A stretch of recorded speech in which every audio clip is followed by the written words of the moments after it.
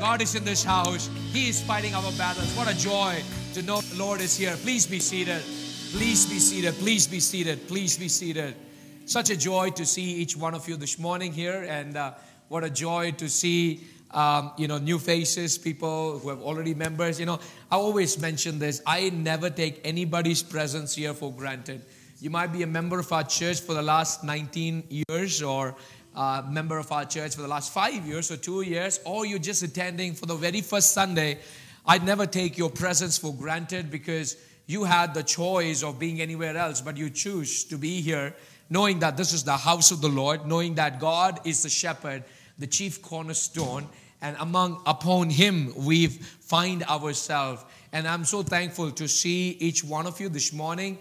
I pray that may the Lord continue to bless and be with us and strengthen us and lead us. And in every walk of our life, I pray that the Lord's hand of mercy, the Lord's hand of empowerment, the Lord's hand of grace will be over your life, your work, your school, and in the life of your family, in whatever you do. I pray that the Lord will continue to bless and prosper you. Once again, good to see your smiling faces. Oh, come on. Hallelujah. And I always mention this, I want the devil to know there's a group of people. You put them in fiery furnace, they will not keep quiet. Let them go through the deepest waters, they will not keep quiet. Or you bring Red Sea, it's totally fine. They're about to go through. You bring Jordan, it's totally fine. They're about to go. But they will not have a frown on their face. They will have a smiling face. Why? Because the joy of the Lord is my strength. Let that be the strength of your life. Thank you, Ben. Let that be the strength of your life. Let that be the strength of your family. Let that be the strength in your life this season. I know stuff happens, life happens, but in all of those given situations, I pray that the hand of our gracious God will be with you. Y'all happy? Amen. സന്തോഷമായിരിക്കുന്നല്ലോ?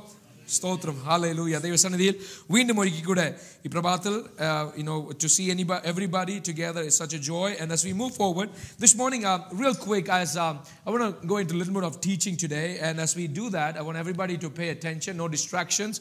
As we focus on the scriptures, let's look into the aspect of this is the part 5 of the frequency series that I've been doing. It's about hearing God in life situations. We will have situations of all kind, but in every given situations, how can you and me tune in to hear God so that He gives us the guidance, He gives us the access, He paves the path for us, and we walk behind Him, hearing God is the one who is leading us. Many years ago, part of my scouts camp, they took us to a forest area, and while they did so, I think I was in my 7th grade, and when they did so, it was a forest area in Bangalore, and when they did so, it was we went behind our guide, and because we were going behind our guide, we followed the same path the guide was taking. So the guide knew the entire space and place. He's already been there in the forest like many times, and he's already taken a lot of teams with him, so he knows the route. Amen. He knows the place. He knows the space that He's working, and all we have to do was walk behind Him. Walk behind the guide who was actually taking us in these places. And we could go there with confidence, knowing that this is a jungle where there are ferocious, wild animals, but still we have this confidence, not on our own understanding, but in the guide who was taking us. Are you trying to understand this? The guide who was taking us in this forest, he knows the place. He has been there. He's gone through stuff. He knows where, at what time, what will happen. And because he knows, under the confidence of this guide, we were following him. And in life, we have to understand oftentimes that life gives us confidence, or knowing that we are following not on our understanding, but we are following in the understanding of who Christ has revealed Himself into our life. In what ways Christ has revealed Himself in our life? In what ways? For some of us, God has revealed Himself as a real estate agent. For some of us, God has revealed Himself as a healer. For some of us, God has revealed Himself as a manager of an organization where through God, He has hired you. So there are different forms and different ways where God has actually revealed His power into our life, which has made us that I can be confident in this aspect of my life because I know God has led me. Is that your story this morning here? Is that your story? Because most of the time I come across people who come and ask me for prayers and they say, Pastor, I'm going through this examination of this season, of this job interview, and these are the stuff and struggles that I'm going through. I need your prayer. And when we pray, God answers to you in that given situation. And for you, God has revealed Himself through those prayers, and you are now confident in that area of your life in God. But what about other situations? What about something else that you have not tasted? Something else that you have never gone through? Something else that you have never come across? What about if tomorrow in America there is going to be a great persecution that breaks out to all of our folks here? What are we going to do? We hear about persecution. We hear the stories of persecution that is going on. Even recently, I was going through some of my friends, and they were sharing about the struggles they were facing where they are ministering in different parts of I would say we are privileged here. But what if there's going to be a serious persecution that is happening in our country, in Richardson, maybe starting tomorrow? Or maybe starting right now. How do we process through that? In a given situation where you don't know how to handle, how can you tune in to hear God in those given situations? And today, I want to title my message as, Don't Throw Away Your Confidence. Don't throw your confidence away. I want to title my message as, Don't Throw Your Confidence Away. Some of us are really confident in things. And some of us are not at all sure of things. I mean, one of the things that people, statistically, there are two kinds of fear. One is the fear of public speaking. I put somebody on spot right now over here. I know that some of your knees will have fellowship. Praise the Lord. Oh, I don't have to put you here. Only that I have to do is, brother, can you please pray? I know some of our brothers' name. It's coming in my mind. Some of us, we are not confident in that area. What happens is because we are not confident, when we are put in spot, we are nervous, we're filled with anxious because we don't know what to do in those given scenarios and life situations. And we go through those situations. Following Christ, somebody, many years ago in my ministry back in Bangalore, one sister came to me and she said, Pastor, I have left all those idols and I'm following Jesus. I asked her, why do you decide to do that? And like you said, Jesus, when you come to Jesus, there's no problem. I said, no, sister, when you follow Christ, there's going to be more problems in your life. Are you trying to understand this? Is that true? Is that true? It is. As you grow in life, you will understand. Right now, you don't, boy. You don't. But that's the way it is. That's the way it is.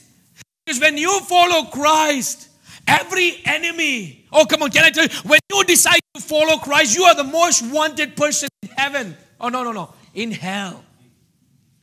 You are on the hell's hit list when you decide to walk in the footsteps of our guide, our Savior, our Lord Almighty. And that's the story of Bible. And this sister, she was filled with joy. She's like, Pastor, I know I will have no problem. I know God is a God of rescue. He will rescue you. He will heal you. He will be on your side. But at the same time, you're going to go through struggles. She went back home. She accepted Jesus. She went back home. And thankfully, I had encouraged her that you will have struggles. She went back home and there was a big fight that broke family because she came to church to pray. Her husband put her outside her house and there was so much. For 3 days, she could not even walk into that house. I'm like, okay, guy, maybe the husband knew how to cook food so he could easily put his wife outside. That's kind of a joke. You are not laughing, but it's okay.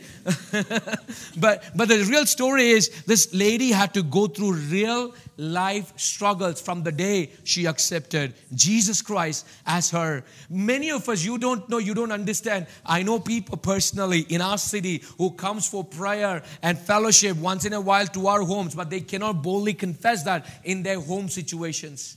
I know people who come to us for prayer. I know people, even right now, we were talking recently to a person, and the person, goes through her scriptures during the midnight so that her family doesn't understand, doesn't know. Why? Because she's scared. I mean, there are going to be struggles the moment you accept Jesus Christ. The following Christ is never going to be easy.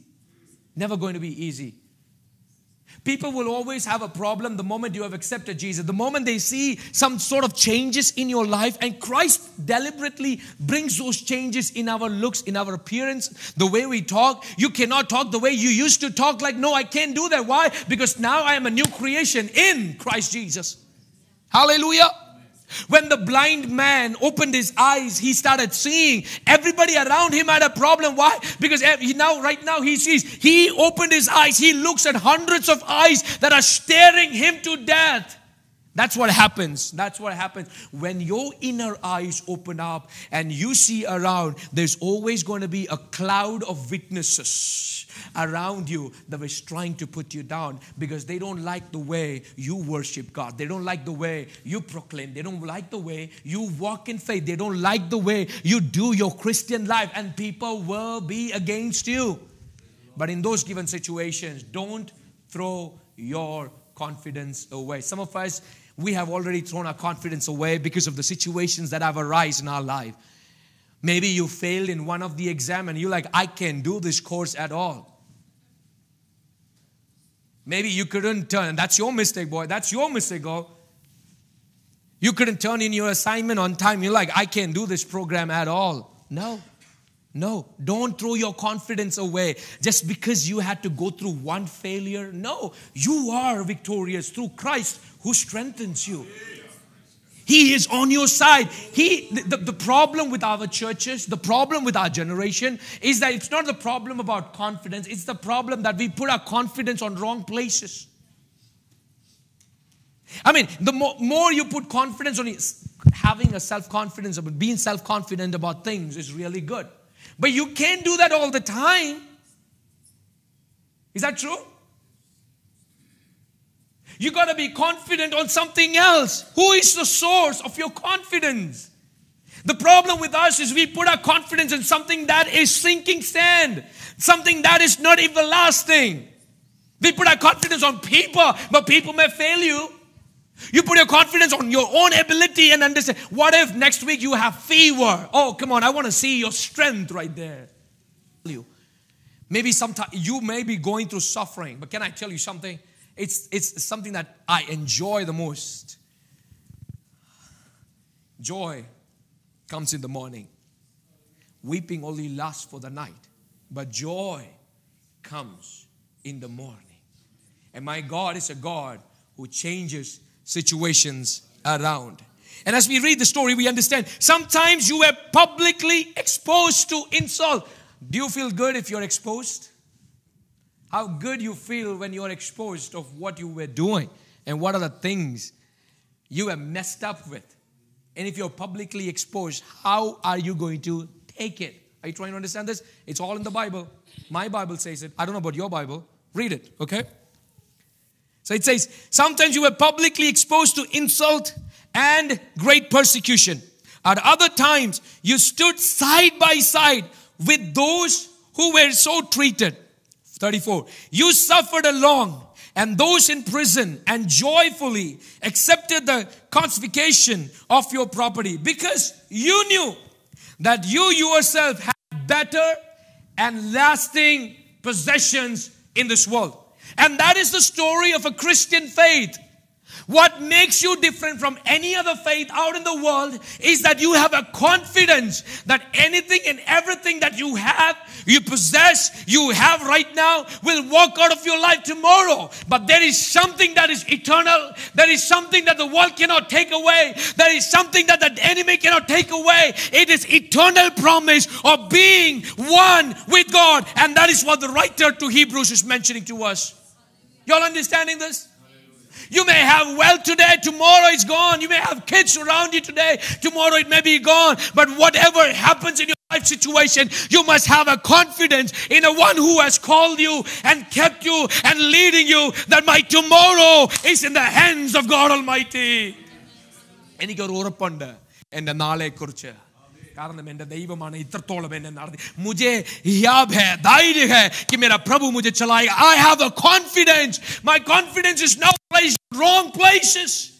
It is on Jesus, the author and the perfecter of our faith. Hallelujah. That is the difference between us and any worldly person that we may come across. I call them worldly because of their worldly behaviors, the carnal nature. And I pray among us there will be none that has this carnal nature that is living inside of us. Because you have to understand, this both cannot take your heart. This both of these cannot take your life.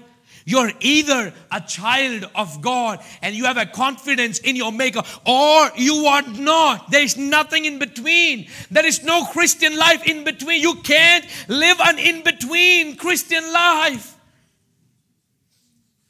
Either you are a child of God or you walk out and do whatever you want to do. My confidence is on Christ. My confidence is on Jesus Christ, the author and the perfecter of our faith. He is my guide. And behind Him, I have the freedom to walk. I know that where my shepherd leads, I have the confidence. Let's read. I want to bring your attention towards a person who had gone through great pressure in his life and his confidence was tested. You have to understand, pressure is a good thing. Amen. If you, yesterday in our, we restarted our, for the others who are attending right now, the parents too, we restarted our small groups for 2019 from yesterday night. And we want to keep it very intentional Bible study. Please bring your kids on Saturday nights. You all have worship here, but we want to spend some intentional time of Bible study devoted on Saturday nights just to teach them, be with them. And I'm so thankful that Brother Anish and Sharon, Sean and Roshni, all of them are helping us in this, because one of the things that I understand is we need to be very transparent with our lives so that the others can follow us. And I pray the most of us will find areas where you can be a mentor to somebody. Otherwise, our Christian life is of no use. If we just come here, spend 3 hours and walk out of, there's no use. Be a mentor to somebody so that they can accept and walk in the grace of Jesus Christ.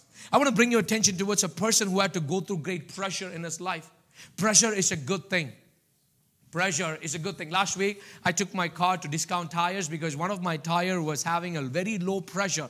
And there was this light thing that came up, and I was driving it for almost 2 or 3 weeks with the light thing on. And I took it to the Discount Tires, and this guy, he was checking all this thing, and he checked for the nail and stuff. And he said, sir, one of your tires is low pressure, and there's another tire that has high pressure. And he said, the low pressure is also dangerous. The high pressure is also dangerous, because in both the given scenarios, your tire can pop out any moment. It can burn out. It can burst out at any moment. So you have to be very careful of those given situations. I see some signals going here and there. I believe it's a family thing, maybe. Somebody relates with me, I guess. I took it for a while to take it to the place. Thankfully, nothing happened. But what I'm trying to share here is, because of the given situation, I understood a principle that, if you have no pressure at all in the tires, after 2007, there was a system that most of the tire manufacturing companies or I think Sony Uncle might know better automobile stuff. I think it is TMFS or something like that, where it's kind of, a facility where you understand the actual pressure of your car. What happens is when you have low pressure, your vehicle cannot move, or you may have collision, or your tires may break out. Or if you have higher pressure in your tire, that is a problem too. So what happens is this mechanism in your vehicle makes you understand that there should be a right amount of pressure in all of your tires. I don't know what the right amount. I believe it is 36 or 38. If you know the right amount, please keep it that way. But I think it is 36 or 33. Or please talk to our Sony Uncle right after our service if that's the case. But what I'm trying to share is you got to have the right pressure for you to have a movement. And most of us, we don't like pressure. Recently, I came across somebody who was like, I got a new job, but there is so much pressure, so much. Come on. With promotion comes pressure. Do you talk about pressure when you get the paycheck? No. Oh, so good. I love to have a paycheck. It's so good. But the next week, when Monday morning, when you have to wake up and you have to go to work and look through all the papers and files, you're like, so much pressure. With promotion comes responsibility. With responsibility comes pressure. Pressure. You need to have certain level of pressure in your life for your life to continue, progress, and move forward. Don't run away from pressures. Let me bring your attention towards a person. Matthew chapter 26.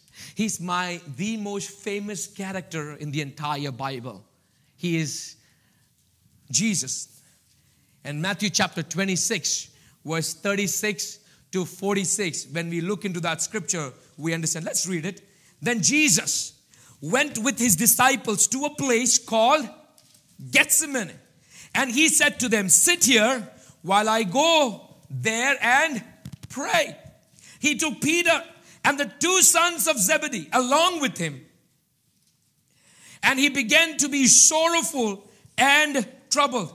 Then he said to them, my soul is overwhelmed with sorrow to the point of death. Stay here and keep watch with me. Going a little farther, he fell with his face to the ground and prayed, my Father, if it is possible, may this cup be taken from me. Let's pause for a moment. Pay your attention real quick here. Bible mentions that Jesus said, Lord, if it is your will, so let... Where's my cup? All right. Jesus said, let this cup pass away. Let this cup... Time break. Let this cup pass away. If it is your will. What is that cup in that context talking about? You have to understand, in Jesus' time, in Bible times, kings were assassinated when their cup were actually poisoned. And that's why you see, when Nehemiah walked in front of his king saw the face of Nehemiah. Nehemiah was who? Who was the cupbearer for the king. So the cupbearer walked in front of the king, and the cupbearer Nehemiah's face was downcast and worried. That kind of created a cautious mentality in the king, because he wanted to make sure that the cup that Nehemiah gives is not filled with poison. Are you trying to understand this? So cupbearer had a huge role in Bible times, because it was the cupbearers who had direct close access to the king. If they wanted, they can assassinate, they can kill the king with a poison. Can I tell you something real quick? My Jesus, even after he knew his cup was filled with poison, he readily chose to drink it down. Why? Because he said, Father, not my will, but let yours be done. My flesh may say, I can't, but I want to declare, Lord, when flesh is weak, when I come under pressure, I want to say, God, I will never let my confidence away in things around. My confidence is found only in God. And Jesus, even after he knew that his cup was filled with the poisonous sins of every person that walked on the face of the earth, he said, Lord, if it is only your will, I am ready to take it. Are you trying to understand? Does it make sense? Does it make sense? And Bible says, Jesus said, my cup overflows. Why could your cup overflow with joy? Why is your cup overflowing with blessings? Why is your cup overflowing with the peace of God? It's because there was somebody in the Garden of Gethsemane who said, God, if only your will says, I am ready to take this cup, so that somebody else may have a cup of overflowing blessings and peace and joy. He was just seeing us. That is the beauty of the God. What Eden lost, Gethsemane gained. Hallelujah. Oh, hallelujah. Come on. I gave you 30 seconds to praise right now. What Eden lost, Gethsemane gained. Why? When what first Adam could not achieve, the second Adam, who is Christ Jesus Christ, he said, I am ready to go through this because of my God, who is the confidant of my life. He is my confidence. Hallelujah. Praise the Lord. He is the confidence of my life. I am going through struggle. It's okay. I can go to Red Sea. It's okay. I'm going to Jordan. It's fine. People may stand with me or may not stand with me, but that's totally fine. My confidence is not on people. My confidence is on Jesus Christ, my Redeemer, my everlasting hope, in whom I find my life. But here, let's look real quick. As we look into this aspect, we have to know that the measure of a man is not how he acts when things go smoothly, but when and how when he is challenged. The measure of a man is not things go smoothly. You're really good boys. You're really good people. When the boat had no storm around it, you had so much peace and you can sing the song. Akkarekku yatra cheyyum Siyon sanjari. Oh, ഓളങ്ങൾ ശരിക്കും ഒന്ന് വന്നു കഴിഞ്ഞാൽ.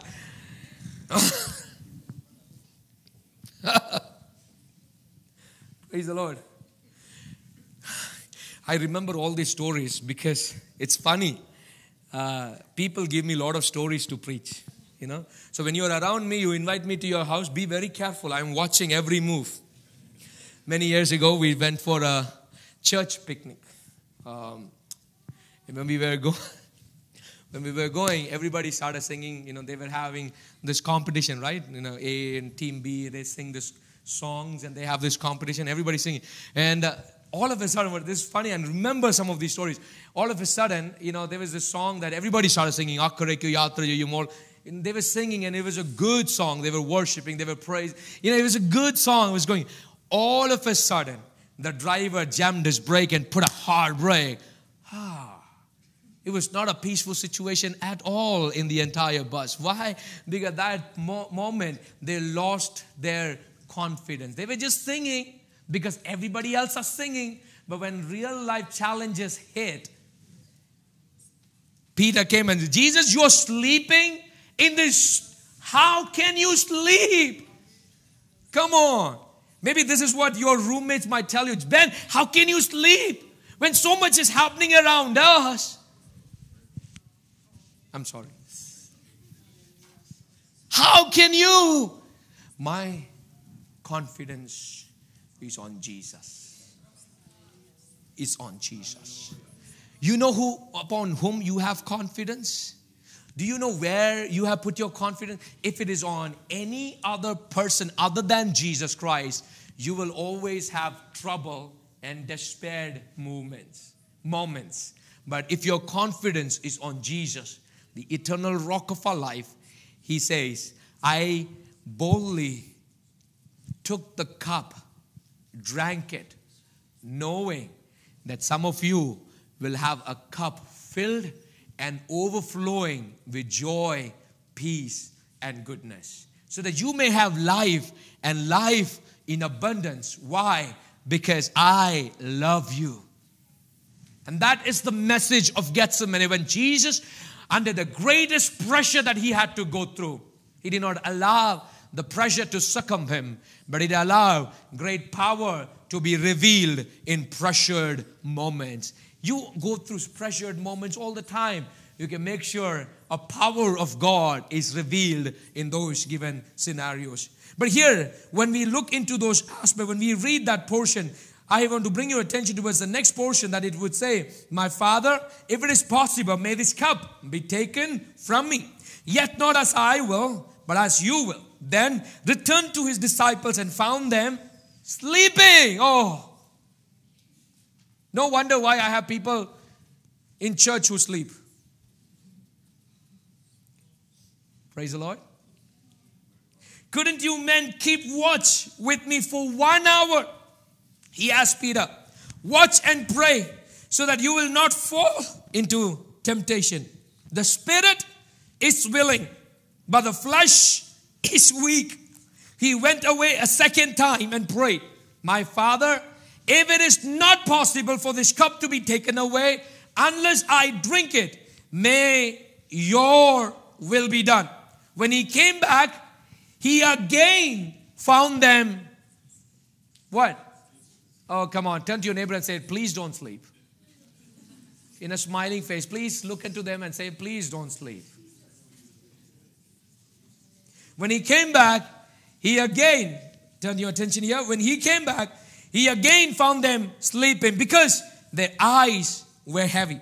So he left them, went away once more and prayed the third time, saying the same thing. Then he returned to his disciples and said to them, are you still sleeping and resting?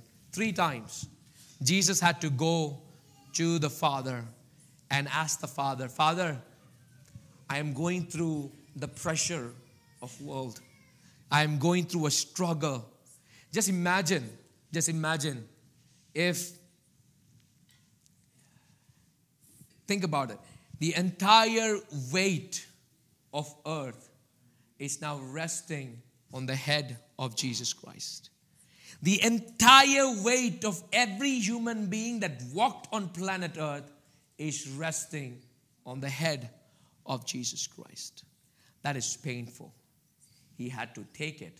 And that's why he said, Lord, if you can, 3 times. I want to give you attention, bring your attention towards 4 valuable truths that you got to know understanding the scriptures. Is that okay? For the people who are writing down 4 valuable truths that you have to understand through these scriptures here. Number 1, you have to understand is that my God is a God who reveals his thing concerning your life before. Sometimes, if I put you on spot, you have fear that is engulfing you. But if I have given you an advance notice of what is going to happen, or a rundown of the event and where at what time you come on stage, you have already prepared your mind. What is it? It's about the preview before the main viewing is done. Are you trying to understand? It's about the preview before the main premiere that opens up. It's the preview of what is about to happen. And my God is a God of prophetic declarations about our life. Most of us here, we have heard some sort of promises in our life. Is that true? Promises concerning the future of our life. And we hold on to these promises. For Paul, when he was in the shipwreck, what was the promise he was holding on to? Because the angel of the Lord appeared, and what did the angel say? Tomorrow, this time, you will be in Rome. And that promise made Paul to go through what he had to go through. Can I tell you, in the Old Testament, we know the story of Abraham. But you have to understand, Abraham was shopping for dentures and diapers at the same time at the closest CVS. Why? Because he had to wait after the preview of a prophetic promise in his life. Are you trying to understand this? Praise the Lord. Hallelujah. He had to wait as he was preparing for baby Isaac to be born. But he was very old, that all his teeth may be falling off. He had to wait for 25 long years. For Joseph, from pit to prison to palace, he had to wait right after he heard his promise. For some of us, it may be the next day you will see the unfolding of the promise. But most of the cases, God prepares you in the waiting period. Everybody loves having an open door, right? We pray that God will open a mighty door for us. But can I tell you something? From where I am to where the door is, there is a place of transition. Nobody knows. I have to walk this distance. Yes, the door is open, but I got to walk this distance to get there. And I have to know one thing. My God has revealed the open door for me. But in the preview and until the premiere of what God has unfolded into my life, I need to walk in faith. I need to walk under pressure because my God is faithful. He will never leave you. For Abraham, as he was worried, God is a God of fulfilling promises. His word never changes. People may change. God's word is authentic, infallible truth that builds our life. It is the foundation of our life, and He holds our world together. His word holds our world together. His word holds. Is your world shattered? Is your world broken? Is your world that your world is in an unsettled way? You have to understand, the word of God builds your world.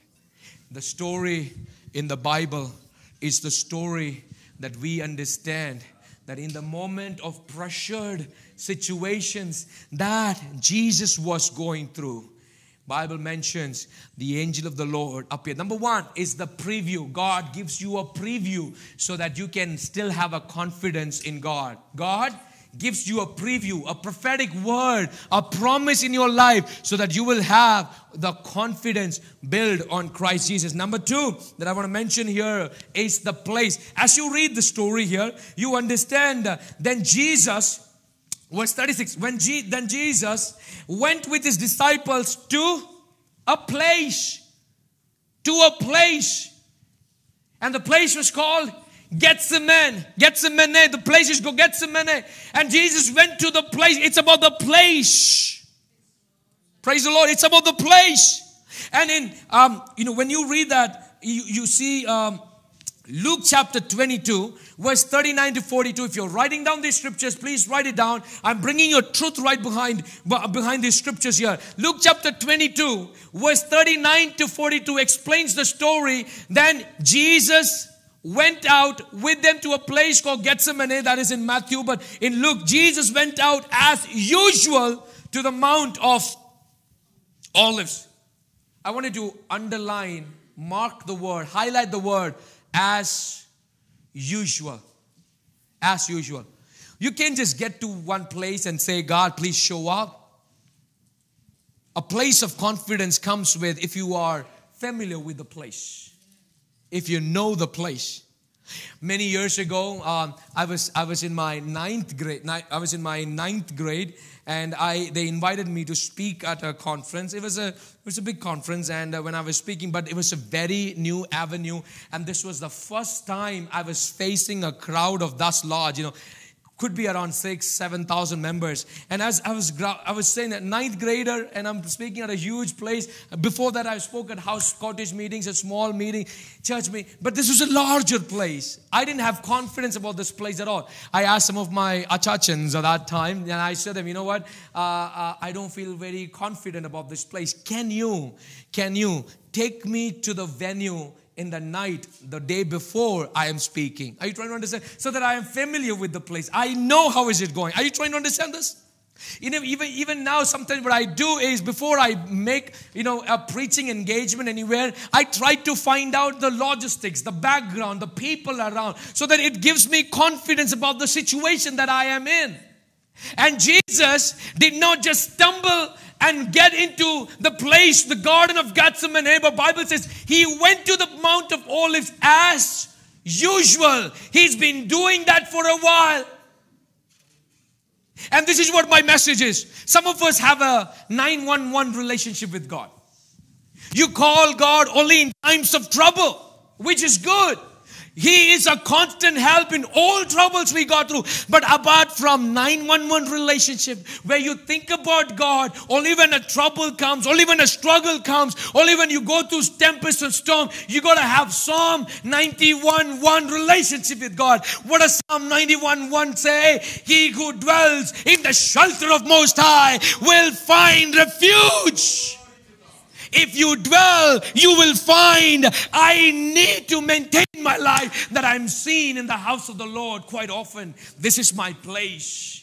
When I mention about place, Zion Church, 1620 East Arapaho, not just this or your physical address, location. No, you and me need to be a person who's constantly walking in the presence of God, a person constantly walking in the grace of Jesus Christ. Oh, come on, somebody. Please, hallelujah. I want you to be really excited when I preach this message because I know there is a truth behind it. My confidence does not come from people outside. My confidence is built on Jesus Christ. Number two that I mentioned is the place. Place is important. Place is important for you to hear. Praise the Lord. When I am speaking my message here, you stand out on the street. Can you hear me? No. Why? Because our PA system cannot blast out the audio vocals to make you hear. Maybe, I don't know. You can't. You can't know what is going on. Place is important for you to tune in to the frequency of heaven. Where are you situated? Where are you situated today in your journey, in your life, in your place? Where are you engulfed in? Where are you situated? God asks you to walk back to the place of hearing Him. God asks you to come back to a place as usual. Jesus went to the Mount of Olives. Why? He knew one day I had to change the verdict of Eden. It can happen only in Gethsemane. And I know as I am engulfed in a time of confident time of prayer and being in the presence of God, my confidence doesn't come from the people that back me up. They come with me, but they will sleep. I know my confidence is built on Jesus. My confidence is built on God Himself. Oh, come on, somebody. Some of us are going through struggles. You don't know how to overcome it because your confidence is on wrong places. You don't have a preview. You don't have a preview of your promise.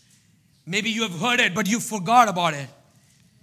You've forgotten your place, the place of usual meeting with God. You forgot your place. Come back. Spend time in the presence of God. Have Him be your constant support. Jesus had to go through the poison of our life. Understand the value. Understand the value. Even after knowing my King was ready to take the cup. Why? So that you and me can have a cup flowing with goodness and mercy. So that we can be in a better place. A place flowing with milk and honey. An eternal life. Why? My master had to go through the cup of poison. No king will ever do it. But my King gave His life away. My King put His life down. Because in His sight, all He was thinking about was me. Was me. 3 is people. Number 1, preview. Number 2, the place. 3 is the people. When pressure is greater, make your circle smaller. Are you trying to understand? When your pressure is greater, make your circle smaller. Who is that person that you call when you go through, coming back to Ben again. Who is the, I'm sorry, okay? But you're a good person. I like to talk to you. All of you guys. Who is that first person that you dial when you are in the deepest, don't tell me your dad, but somebody else. Your best friend, I'm kidding. But who is that person that comes to your mind that you dial and you call when you are going through the deepest pressure of your life? Pressure accelerates your life. You have to understand in those given moments about people. Let's look into that aspect. When Jesus took His disciples, how many disciples? 3, but He took the entire group with Him to the garden and He said, y'all rest here. But out of you 3, out of all of you, 3 of you, come with me. Let's go. Let's go.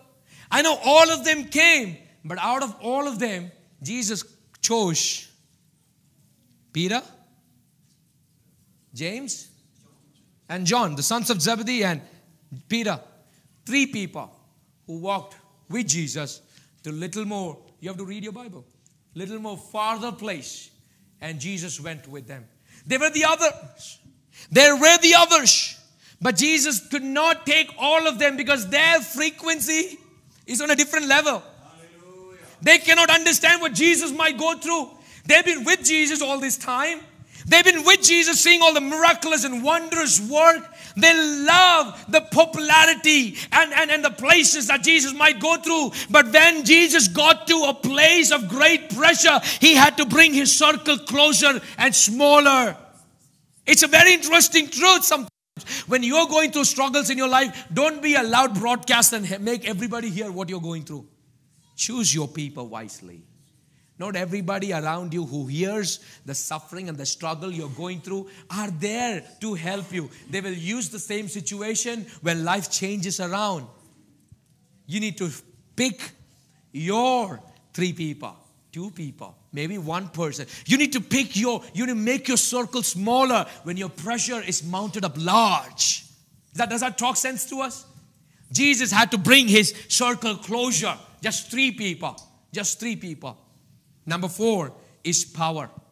This is how I understand. God will never put you in a place where your trust and your power relies upon people. Why did disciples sleep? They were tired and they are human. They will do what normal humans will do. And the Bible explains us, they slept. Why? Because their eyes were heavy. Their eyes were heavy. And they slept. Praise the Lord. Somebody, again, stories from a pastoral life, right? Many years ago, somebody was telling, Pastor, I don't mind sleeping in church. Why? Because in the Bible too, one fellow slept. And Paul raised him up. So even if I sleep and die at church, I will raise up again. Wife came back and said, Pastor, that is the most dangerous place to die. Let him die at home. I'm kidding. But here, the power. God will never put you in a place where you trust on people around you. Disciples slept. Even the 3 closest people that Jesus counted. Can I have the worship team behind me? The 3 closest people that Jesus counted in, they slept. Why? Their eyes were heavy. Don't worry. When you see the people, നിങ്ങൾ ചിന്തിച്ച ആൾക്കാർ നിങ്ങളുടെ ജീവിതത്തിൽ ഇത്രത്തോളം വന്നിട്ട് കിടന്ന് ഉറങ്ങുവാണെങ്കിൽ നിങ്ങൾ വിഷമിക്കണ്ട. യേശുവിൻ്റെ കൂടെ വന്ന ആൾക്കാരും ഉറങ്ങിപ്പോയി. സ്തോത്രം. ധൈര്യപ്പെട്ടിരിക്കുക. നമ്മുടെ ഉറപ്പ് ഉറങ്ങുന്ന മനുഷ്യനിലല്ല, ഉറങ്ങാത്ത നിത്യ ദൈവത്തിലാണ്. ഇസ്രായേലിന്റെ ദൈവം അവൻ ഉറങ്ങുകയില്ല. He never sleeps nor slumbers. സ്തോത്രം. Hallelujah. He doesn't sleep nor slumbers. I trust in my God. I trust in my God. He will never put you in a place where your trust is on people. People change, life changes.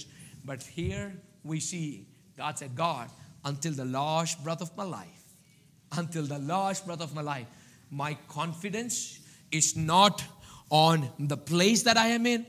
My confidence is not on what people have said. My confidence is not on the power of people. But I know one thing, God, that in my given situations, great power is released when I am going through the pressure of my life. I don't throw my confidence away just because I am in a great struggle or pressure. Some of you are going through that struggle today.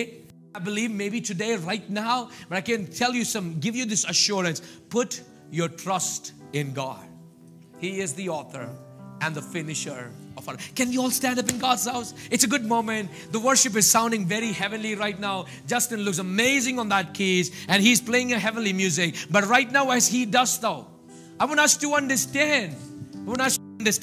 Have we thrown our confidence away?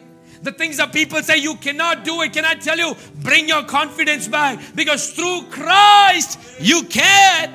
Good news. Good news. Good news. The place of knowing God. Can I tell you something quick here? 3 Hebrew boys were thrown in fire. Great pressure. Great pressure. You know what? They confidently looked at the king and they said, my God will rescue me. Even if my God does not rescue me, I know who I am. That is the confidence that any Christian should. I may go through persecution or struggle or oppression of the devil, but I know one thing, my God delivers me. Even if my God does not show up, I know that when I close my eyes on earth, I open my eyes in eternity, being with my Maker, my Savior. Come on, church, this is a moment for us to recognize the power of relying and having confidence built on Christ Jesus. Look to the Lord right now. Every person. This moment, this person, this moment, this person.